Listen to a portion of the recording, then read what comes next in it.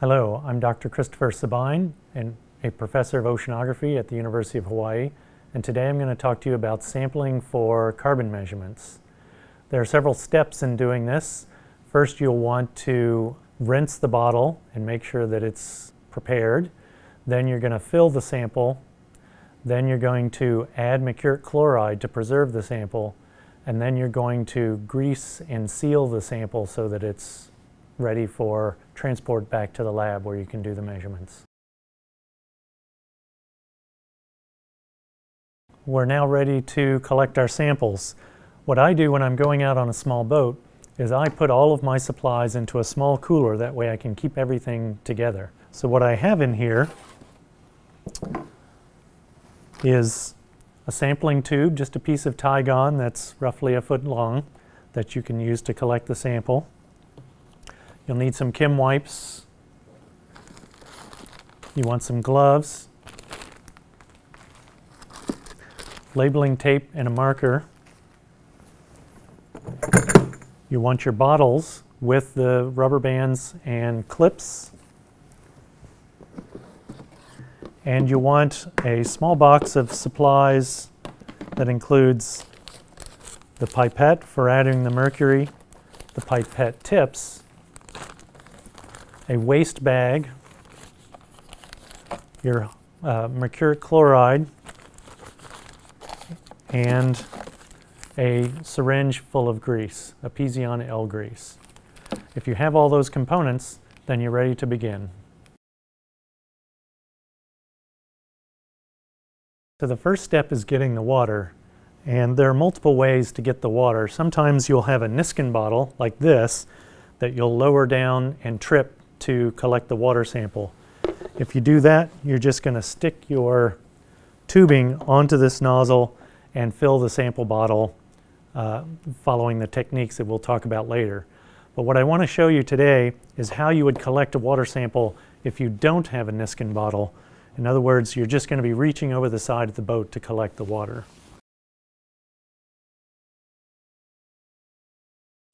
And what you want to do is we're going to take our sample bottle and you pull off the stopper and set it aside so that it stays dry. Now you're going to fill this water bottle. You stick the tube all the way up into the bottom of the water bottle, and you're going to take your thumb and put it over top of the tube. This way, what you're going to do is you're going to lower all of this into the water, and when you do that, the water will not go into the bottle because the air is trapped up in there. But you don't want to just fill the bottle sideways, because then that'll introduce air into the sample, which is bad. So we're gonna lower the whole thing vertically down until the bottle is completely submerged. That also gets you below the surface layer where there could be muck or surfactants or something on the water. Once the bottle is submerged, just slowly release pressure with your thumb. That will allow the air to escape out the tube, and the water will slowly enter the bottle without introducing any bubbles. Once you see that the bottle is completely full, turn it right side up and then bring it up with your thumb again over the tube. Now we need to introduce a little bit of a headspace into this bottle.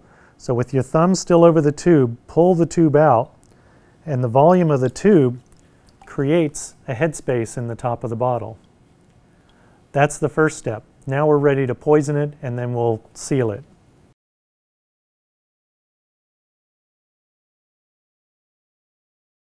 And then we're going to add 200 microliters of mercuric chloride to the sample. Just like that.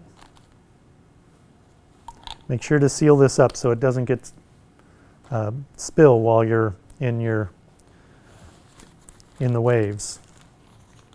And then we want to grease the stopper. So you had set this aside before. We're going to put 3 stripes of grease onto the stopper at roughly equal distances around. You then take the stopper, put it into the top and twist it to make sure the grease gets spread everywhere. You now want to take the bottle and invert it a few times, make sure that mercury is spread throughout. Now all we need to do is put on the rubber band seal. What you do is you take the clip off, slip the rubber band over it, put it over top of the lid, and then snap the ring on. Now your sample is ready to go. Don't forget to label it with your sample location.